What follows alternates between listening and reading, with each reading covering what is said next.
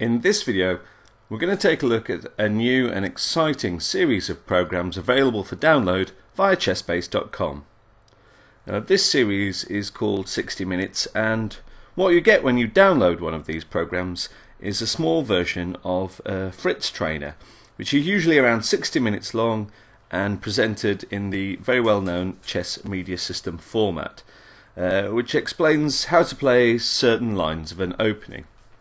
So here I'm going to show you just how simple it is to install one of these programs. Now, if you've already downloaded your program from ChessBase, what you'll get is a file that looks something like this. It's actually quite a large file. It's much larger than the files you download, for instance, on the Najdorf PowerBook or one of the opening books that ChessBase provide. So you need to make sure you have a pretty fast internet connection before you decide to buy one of these. But once you've got it, you'll have it saved at the location you specified on your computer.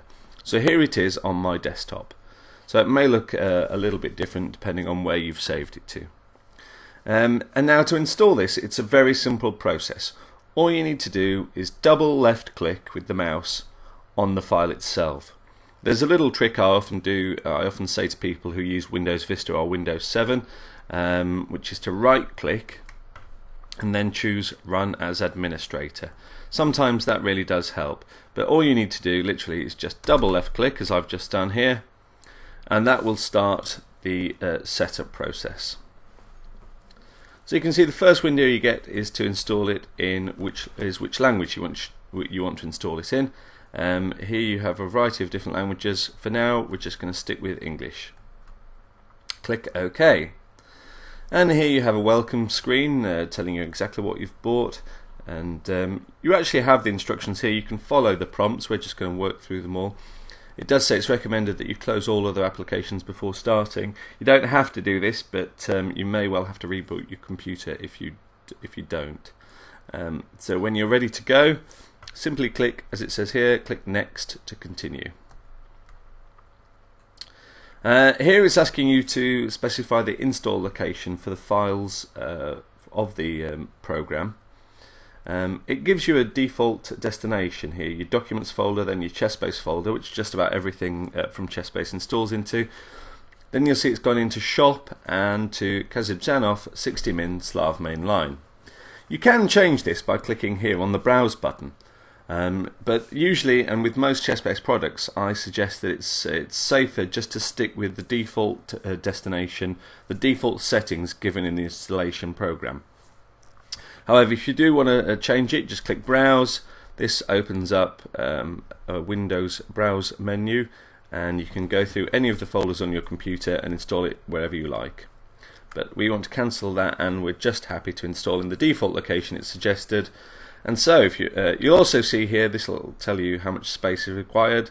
So you'll need 317.3 megabytes. Most modern computers nowadays will have much more storage space than that. You can see here it looks on first glance as though I've got less, 136.5, but you'll see here that means gigabytes.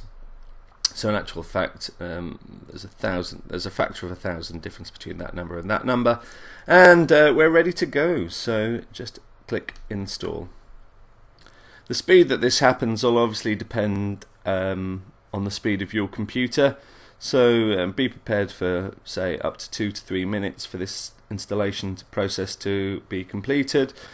But you can see what it's doing is it's extracting or unpacking the files from that one big installation file. You'll get all the different files, which of course includes all the different videos of the Grandmaster Rustam Kazibzhanov explaining how to play the Slav main line. You can see as we go along, as the process is carrying on, this bar is filling up with the green. When it gets to the end, we'll know that it's absolutely completed. So as I say, it does take a few minutes. If you've got the fastest computer in the world, then it'll be much quicker than this, or a more recent computer. However, if your computer's a few years old, it may take a little bit longer, but just be patient. This process doesn't take too long. As you can see here, I mean, we're well on the way, we're nearly completed. You don't need to see any of the details, just let the program carry on, And there we go. So now you've got this window. It's now saying it's completing the setup wizard, and you just have to finish to close the wizard.